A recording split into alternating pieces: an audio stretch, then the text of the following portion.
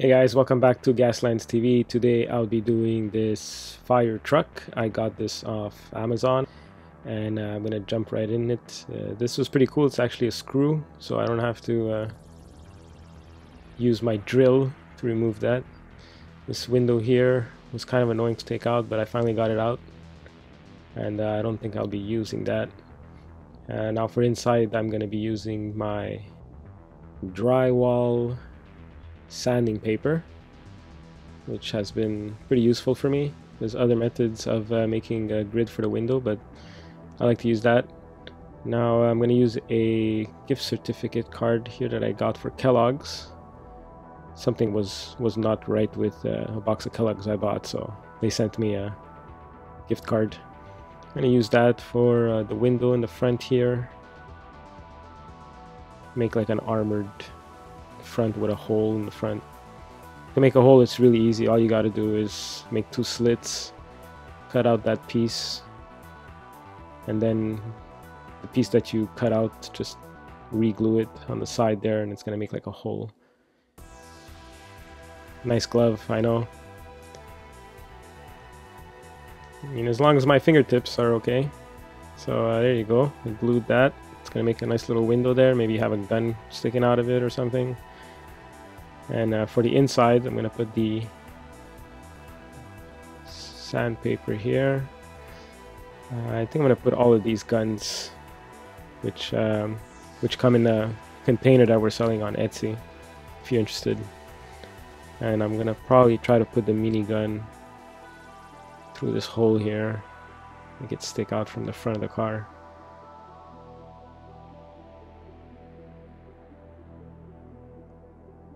What I like about this is that if I don't do the gun to anything, I could actually like move it around. So I'll be able to move it around on the battlefield. I also added the metal bit on top there, and underneath I'm gonna add these skulls ram. And the side over here, the side, I'm gonna put one of the double machine guns.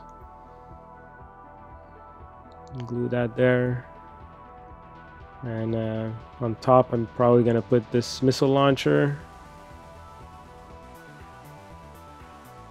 And on the side here, I'll put this electrical gun or EMP gun. Not sure what that is. Put some pipes in the back here. The back of this car is like really basic and empty. Maybe the designer got lazy and just stopped putting anything there. So we're gonna have to add something there. Maybe a spare tire in the back with some pipes, and I'm gonna glue that. See how that looks. It's not bad, I guess.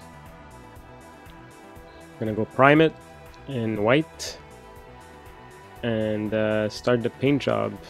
I might actually glue some of these things that I bought. It was on a previous video that I made on stuff that I bought, so if you want to go check that out. I think this is pretty cool for hubcaps or armor on your mags. Maybe that's too big for this one, but it could be fun. Then there's these things here, and these could be used for armor if you want to add some armor somewhere on your car, a bit more Gaslandy. And then there's these little things here that, you know, maybe a piece of metal you found on the floor and you want it to protect your mags or your tires. So I think I'm gonna glue a few of these, not on all the wheels, you know, maybe you just found 3, so we'll put 3 there. Now for the body, I want to do a gradient from yellow to orange to red, since this is a fire truck, and it's gonna be spewing some flamethrowers and some Molotovs. So yeah, I'm gonna try to make this thing look like fire. So what I'm gonna do is start the front with yellow. Put some yellow. It's hard to do a gradient with yellow. I mean, it's just a bright yellow. It's hard to make like a light yellow. Darker colors are easier to do a gradient with. Now in the middle, I want it to be orange, so I'm going to put some orange here without going all the way to the yellow. Then I'll show you how I did the gradient into the yellow. Now here I did a mistake. I kind of did a line straight down, and that's gonna show if you don't do a lot of coats. So maybe you wanna like just brush it up a little bit. Don't make any hard edges.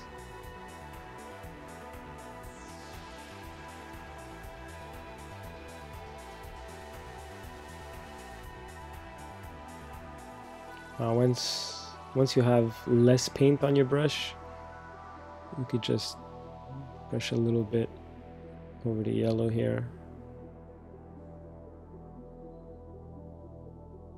up to wherever you want the fade to show and start. It might take a few coats to get it right. Again, this is without airbrushing, so it's harder. But just go slowly and don't put too much of the color, so that you could actually blend the other color in after. So that's looking pretty good. I'll do the other side. And if you're not happy with what you're doing, you could just go a little bit further into the other color, so that the gradient shows more.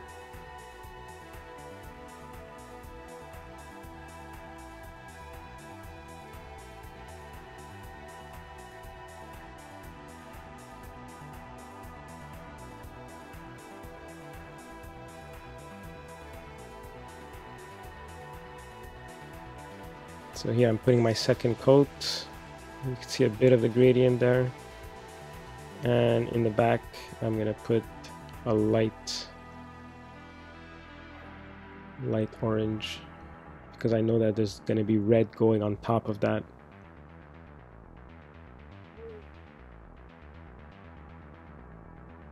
And I'm gonna come back and fix the orange and yellow later on. Right now I just want everything to dry up, so while that's drying up, I'm gonna start the red in the back here. I'm trying metallic red, see how it looks. Even though the other two colors aren't metallic, I just wanted to see what kind of look I'm gonna get here with this metallic red. And I'll probably put a regular red all the way in the back, like just the back bumper, to make the red gradient pop even more. So now here with the red, I'm gonna go back and touch the orange.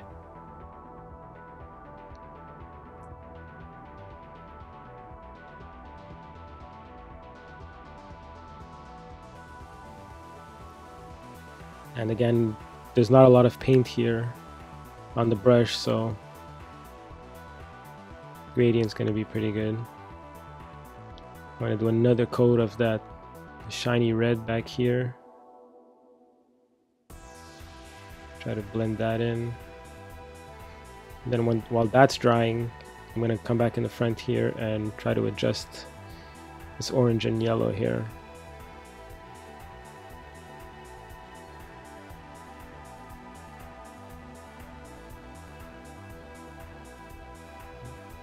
It's not bad.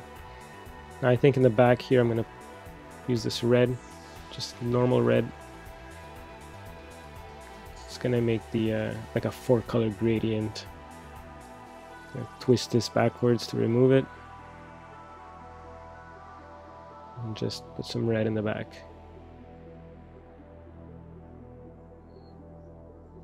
I mean, you could be more careful with your paint job and not hit other things, but I'm a sloppy painter, so actually I paint really fast in a rush, and I don't like putting a project away and then coming back to it, and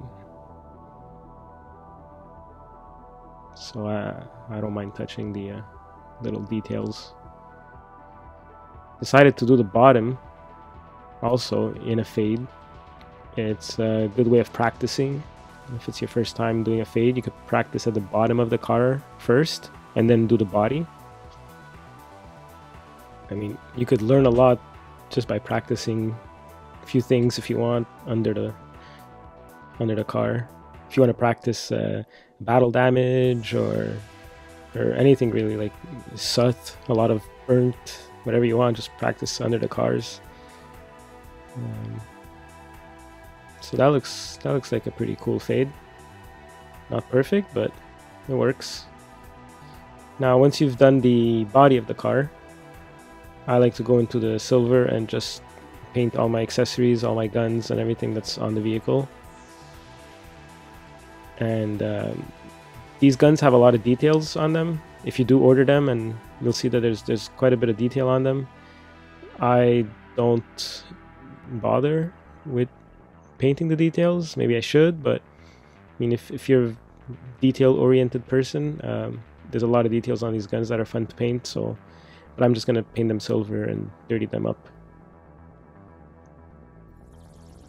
Now with the same silver brush that I used to paint all of that, and knowing that there's not a lot of silver on the actual brush, you could go along the edges and chip off paint. You're basically painting silver on the edges, but it looks like chipped off paint. I'll show you here in the back bumper here. Just on whatever you see that are like corners or edges or extrusions, you could just pass the brush a little bit and just chip off some paint and give it some damage. It's the easiest method I find to make something look older than it is.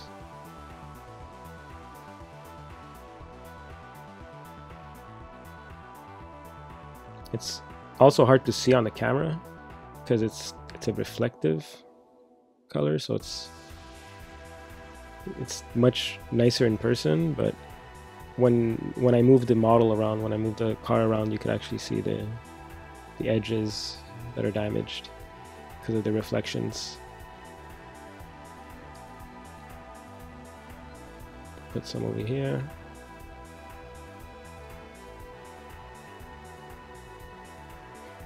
I mean, if you want it really damaged, you could put more silver if you want.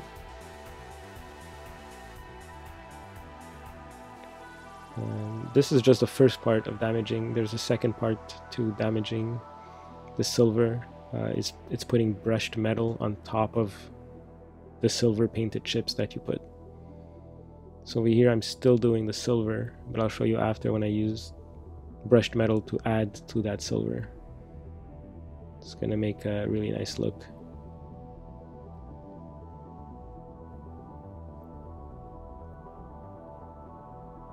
Again, very light paint on the brush here, just dry brushing.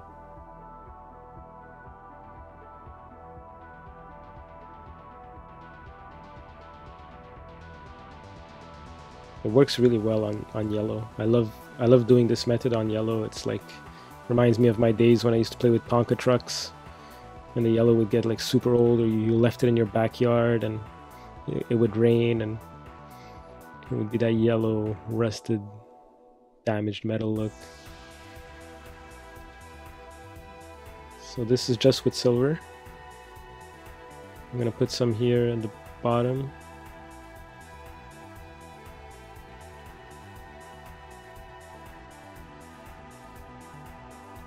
You can even put some between the cracks of where maybe a door would open or something.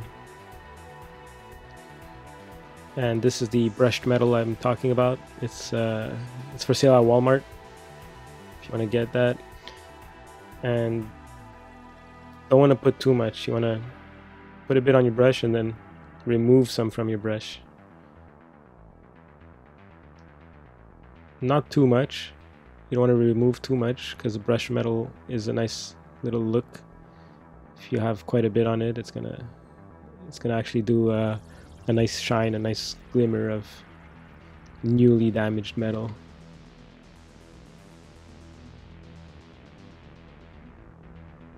I forgot to put some in the back here with the silver, so I'm just gonna put brushed metal in the back.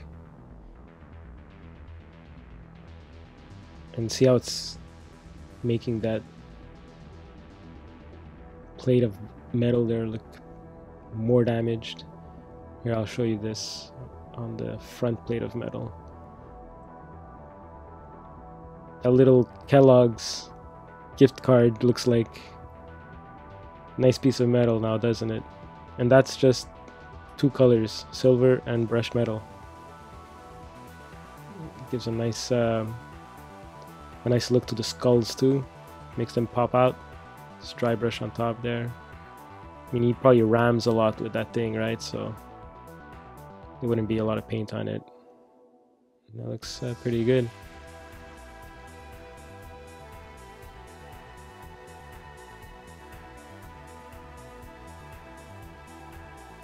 Now, if you want, you have some leftovers, you could put it on your guns. You could put it on the end of tailpipes. You could put it where your rockets shoot out of, because you know that's fire, right? That comes out of those rockets in the back, so it burns everything.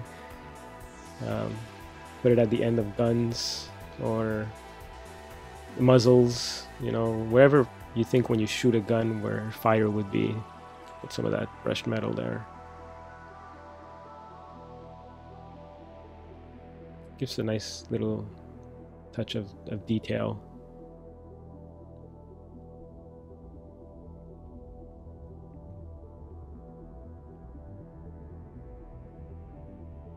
You could use it to dirty up something if it's too clean.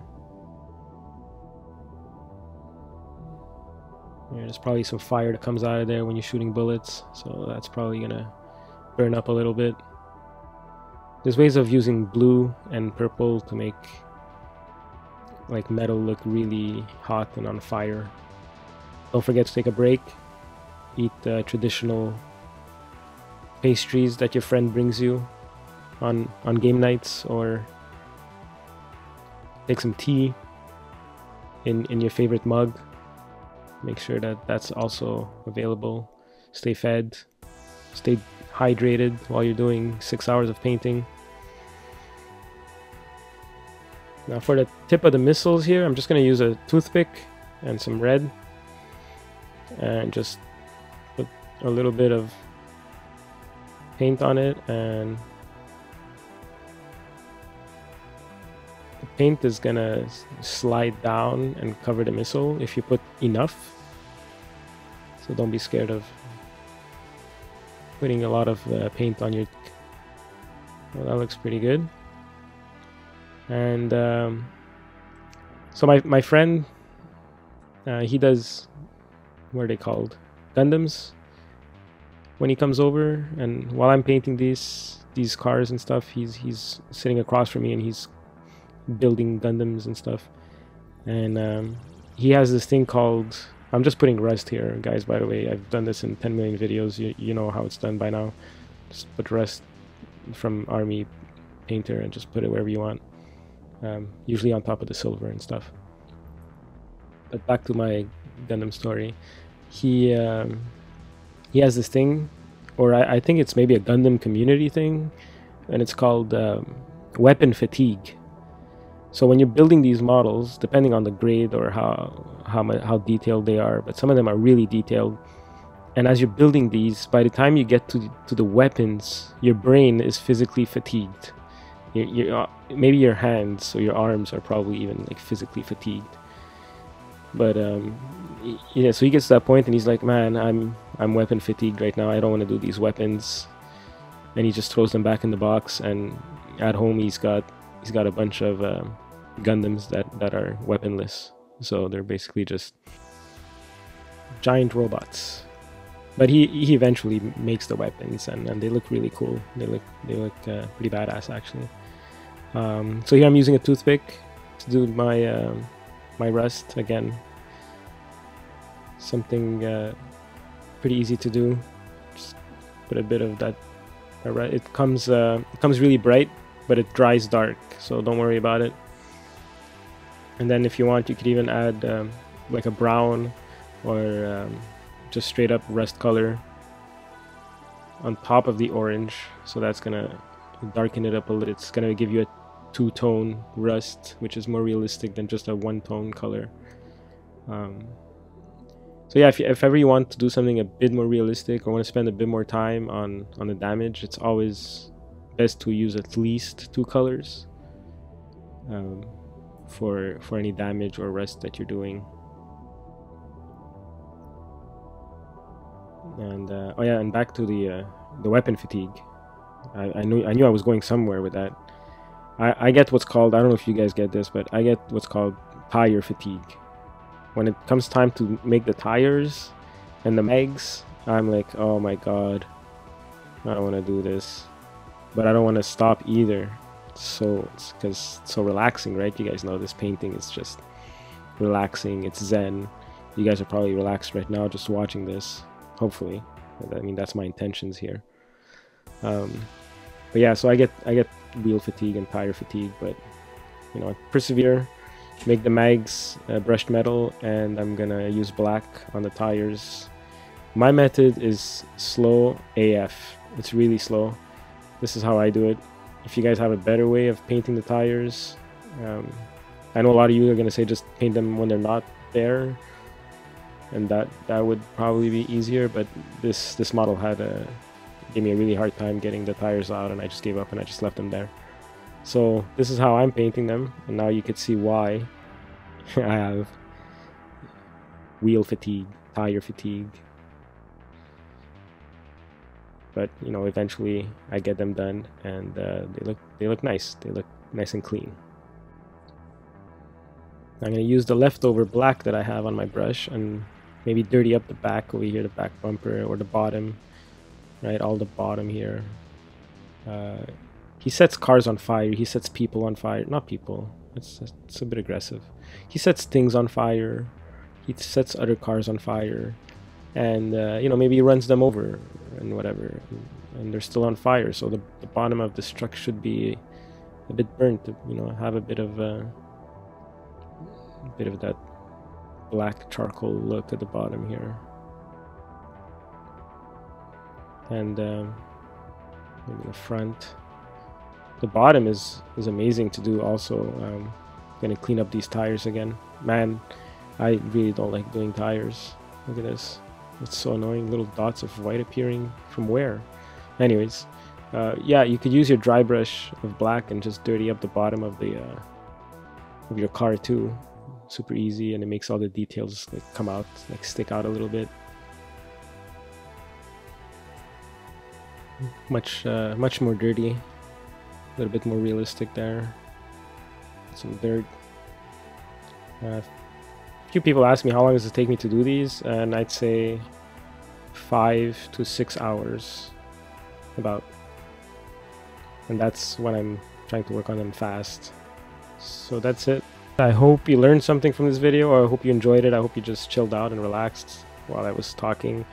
If you're looking for dice or guns for your cars, I have an Etsy page. I have even engines and stuff like that. I'm getting gates now and templates and a bunch of other things that are really cool.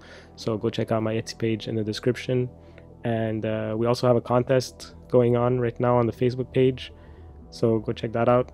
You don't have to be a pro to enter. It's a random draw, so any purple or blue car will do. So go check that out, and you could win a container full of bikes this month. Thanks for watching. Subscribe, tell your friends about Gaslands TV, and I'll see you next time.